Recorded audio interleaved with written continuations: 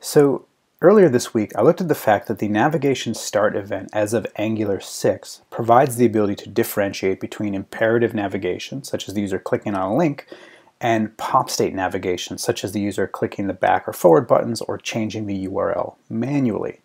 Now, with the ability to differentiate between these two navigation styles, I wanted to revisit my scroll restoration and restoring polyfill that allows scroll offsets to be recorded and restored as the user navigates throughout the application.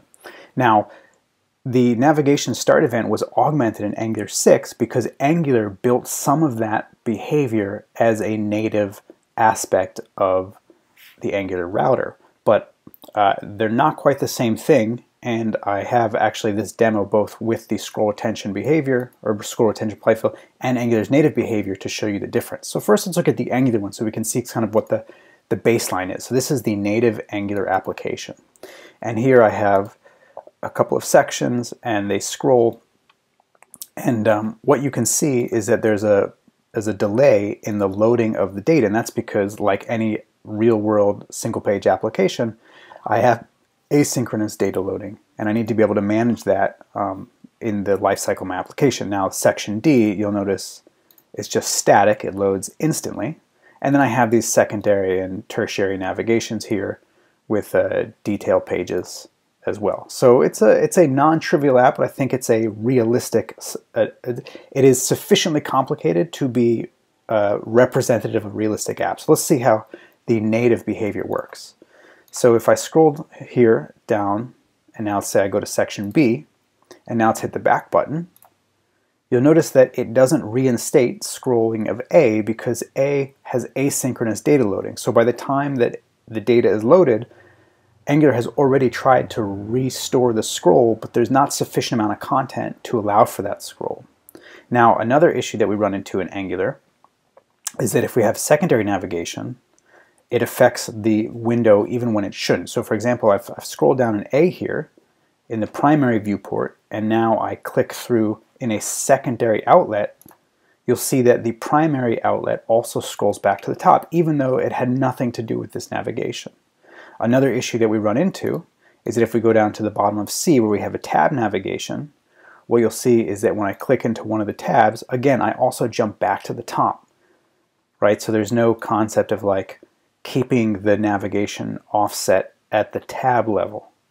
Now, one thing that I don't really have a good demonstration of here is that the D is static, right? So if I scroll down in D, and then I go to C, and then we go back, you'll see that the D is scrolled. And that's because this is truly static, meaning that in the Angular component definition, these values are already hard-coded in the template.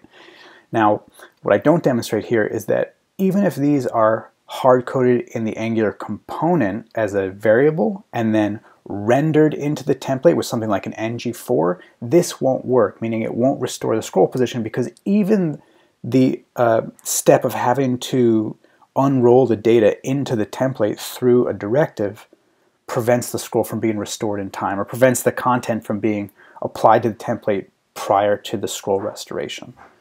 So essentially, with the native Angular behavior, we have some ability, right? I can go to C and then I go back to D and that works. But we don't have things like a secondary scroll, right? Where I go back, right? I'm at the top of this list. We also scroll inappropriately the content of the primary when I mess with the secondary, and so on and so forth. There's quite a number of limitations. So let's now contrast that with my polyfill that builds on top of the same NavigationStart event that Angular is also building on. And let's just demonstrate the different behaviors before we look at any of the output. So again, we have some asynchronous data loading, right? You can see it here, right? We can see it in C and D. Again, this is exactly the same demo, all the same things. So let's take a look at how the scroll works. So let's go A, let's scroll halfway, let's go B, let's scroll full way, and let's go C, let's keep C at the top, and then D will scroll down halfway, and let's go back home. So now let's do back. We get D to the halfway, C I think we left at top, right? B I think was all the way at the bottom, right? And there's the scroll, and I think A was like halfway. And there we go, boom, so that's working, even with the data load. Subsequently, if we scroll down to the tab, you'll see that the tab stayed in the same place. If I do it here, you see I have to jump up to the top of the tab, but then it doesn't go all the way back to the top of the page. Now, probably one of the biggest things, though, is that the secondary navigation, you'll see, has nothing to do with the primary navigation. I can navigate between the secondaries without the primary changing at all. And in fact, if I scroll, let's go down to the bottom of the secondary and down to the bottom of the tertiary, and let me click into one and then click into the other and go home. And if I click back now, what you'll see is that we actually maintain the scroll offsets of the secondary router outlets as well, including the primaries. So quite a bit going on there, and you can see from the output that we're recording scroll offsets not just at the window but at the secondary outlets as well. So for example here, let's clear it, hold on. So if let's say I'm halfway in the secondary, halfway in the tertiary, and let's say a quarter of the way in the primary, and then I go to A, you'll see that I'm recording the scroll offsets for those three elements, the primary, the tertiary, and the secondary here. And that's why when I go back, I can restore halfway, halfway, a quarter way, 4, and you'll see here attempting to reapply page state in PopState navigation, and you'll see that's for the window, the tertiary, and the secondary router outlets. So again, it's quite a different behavior than the native scroll restoration in Angular, and there's quite a bit of code behind it, but let me just quickly show you what I think is the most interesting part. So here's the scroll polyfill service, the retained scroll polyfill service, and it has essentially two main components. It has the monitoring of the scroll event and then the monitoring of the navigation event. So let's jump down to the scroll, setup scroll binding. So in the setup scroll binding, what you'll see is that I'm listening to scroll events on the entire DOM. So as opposed to the native Angular behavior, which just records the window offset at the time of navigation, I'm actually listening for scroll events and then recording the scrolled elements throughout the life cycle of the application.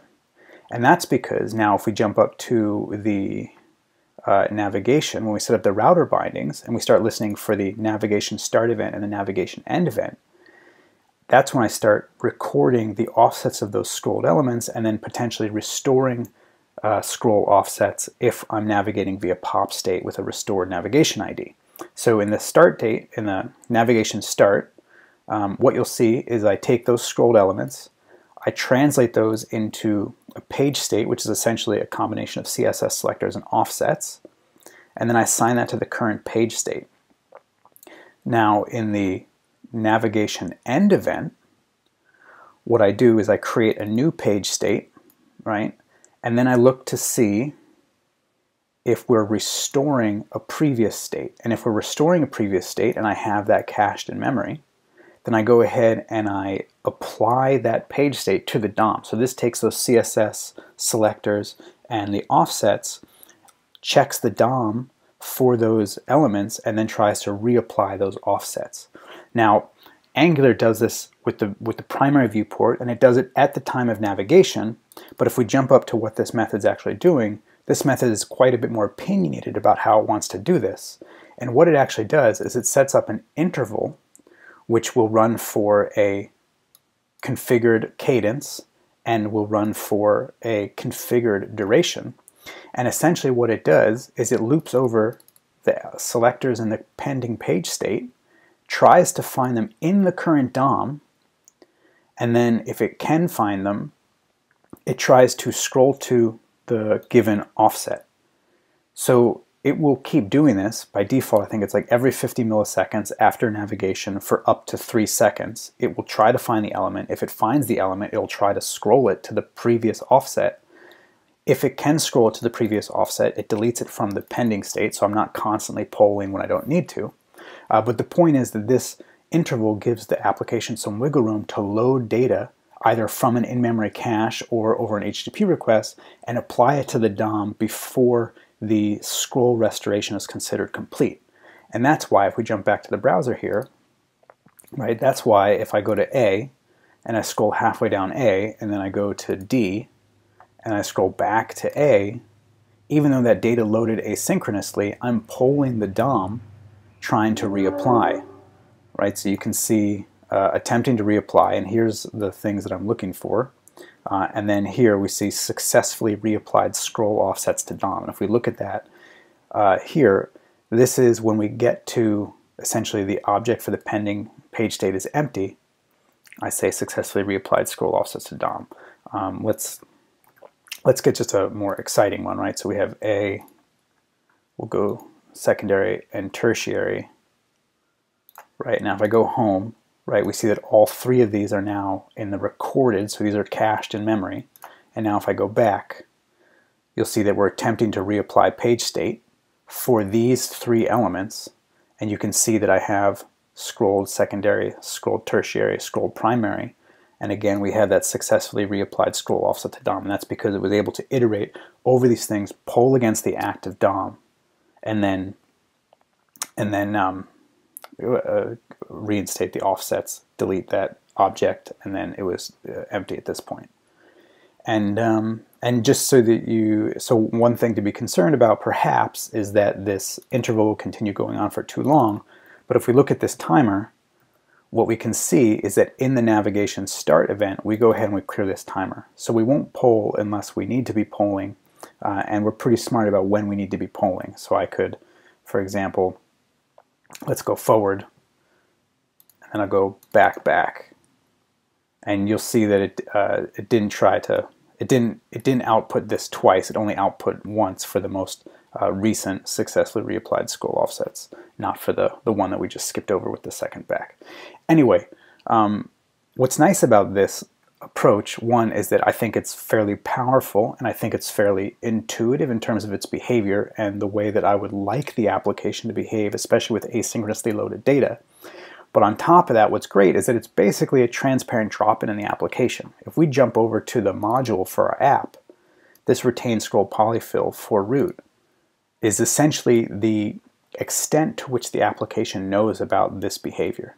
I'm saying it's a module, I'm including it, I'm saying that when I reinstate previous offsets, I want to pull the DOM for up to 3 seconds, and I want to pull every 50 milliseconds. Other than that, my components don't have to know about it, my router outlets don't have to know about it, nothing has to know about it, there's no special notation in the templates. This is all just inherently handled by the polyfill, totally hands-off, totally transparent. And that's, I think, is pretty exciting. And anyway, this is not a perfect solution, but I think it is a powerful step in a direction that that has nice implications. And if nothing else, it was just a lot of fun code to think about, and a way to build on top of the new navigation start event properties that were added in Angular 6.